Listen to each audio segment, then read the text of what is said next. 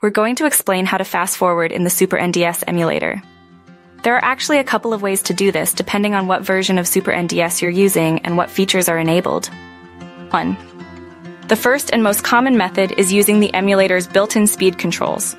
Look for buttons or options that control the emulation speed. Often these are represented by icons like a tortoise, slow, and a hare, fast.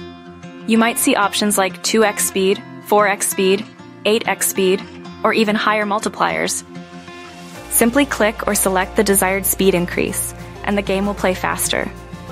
Some versions might even offer a fast forward button, or a slider to adjust the speed precisely to your liking. 2. If your version of SuperNDS has a cheat code feature, you might find fast forwarding options available as a cheat code.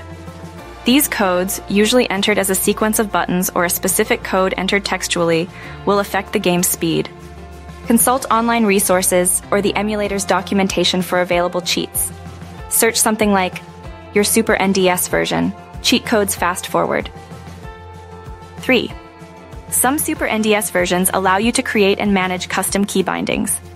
If this feature is present, you might be able to assign a shortcut key combination to trigger fast forwarding. Check the emulator's settings menu to configure your controls and see if you can set a fast forward shortcut.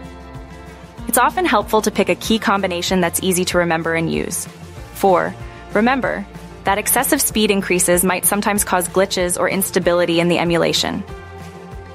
It's a good idea to experiment and find a speed setting that plays the game smoothly and as expected. If you notice any issues, decrease the speed until the problems disappear. 5.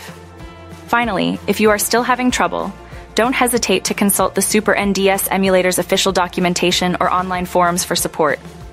There are many helpful communities online where you can ask questions and find solutions. Searching for SuperNDS Fast Forward Tutorial or SuperNDS Speed Control might yield plenty of relevant videos or articles. Remember that the specific steps might vary slightly based on your operating system, Windows, Mac OS, Linux, and the version of the SuperNDS emulator you are using.